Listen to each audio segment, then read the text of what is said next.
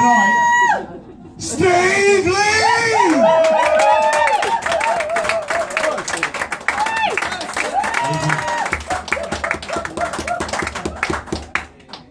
So, give us a cheer if you like to have the bedroom window open at night.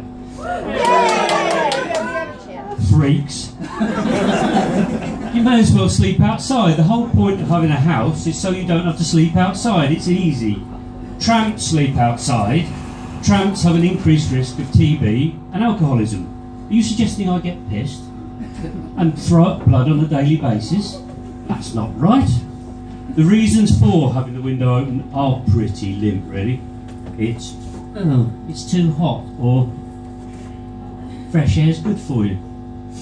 Personally, I can have fresh air all day long if I want it. I prefer my nighttime air to smell vaguely of garlic wafting up from the kitchen, or teenage farts from the bathroom.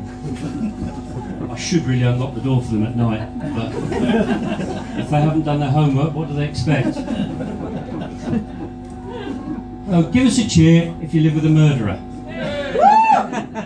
I meant to say cat, but I always get those two things mixed up, but it is the same thing, isn't it? Cat and a murderer. The other thing about having the window open is listening to the cat murdering small animals on the back lawn. A trip down to the shed means not only do I have to wriggle past the 12 bins that the council now make us use, cardboard, wood, plastic, metal, tyres, furniture, entrails, dust, but I also have to wade through piles of fur and feathers. It's worse in the house though. It's absolutely worse in the house. Blood seeping into the carpets and the settees. Unbelievable. And there's certain things that Sillet Bang isn't very good at removing, and mouse brains is one of them.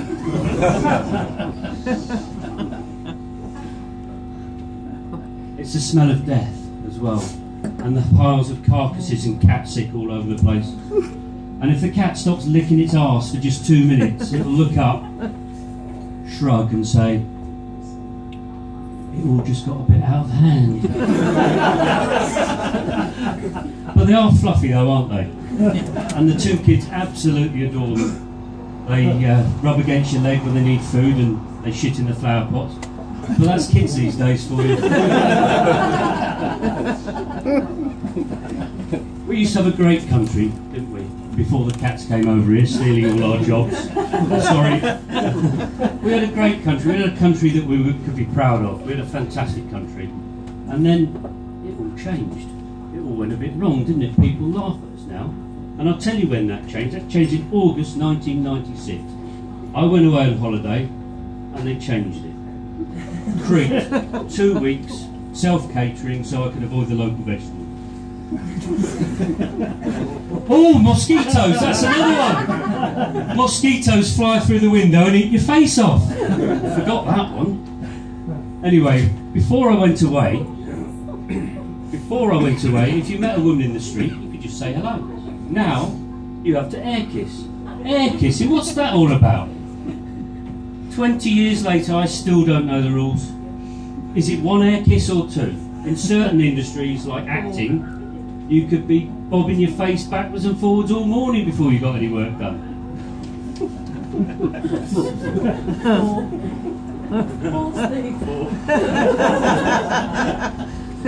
Is it acceptable to slip in the air tongue? What next? Air fingering?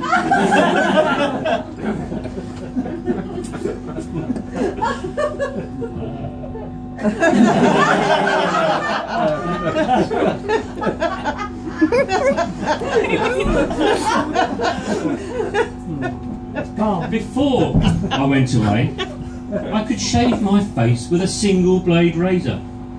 Now, I have a 15 blade razor with a lubricating strip and a battery to make it vibrate, and possibly, just possibly, Bluetooth connectivity. What is the purpose of a vibrating razor? Is it to make your cuts more jagged so they heal slower? Pollen, there's another one. If you suffer even slightly from hay fever, you wake up with your eyes stuck together. What's breakfast? What is breakfast? I'll tell you what breakfast is. Breakfast is bacon, it's sausages, it's eggs, it's tomatoes, it's mushrooms. And if you're posh, baked beans. And sauces, as long as they're red or brown. It is not a selection of cheeses or garlic-infused meats and a bit of bread that's so chewy that you have to spit it into the bin at lunchtime. It shouldn't involve the use of foreign languages. Latte, Italian. Croissant, French. Mucky fucky sucky, I think that's Belgian or something. Why can't I say I'll have a coffee and a pastry and I'll have a 20% discount because you're not paying any tax, and be done with it? And don't draw on my drink. Do not draw on my drink. Maybe it wouldn't cost £6.50 if it didn't have your art on it. I don't want a picture of a coffee bean or a fern perched on an inch of cream. Or if it's St. Patrick's Day, a shamrock. I just want a coffee with a dash of milk. It doesn't even have to taste nice. Just give me my coffee without any pictures on it and without you spitting in it. Oh, and when it rains, the duvet gets soaked. Thank you very much. Steve Lee.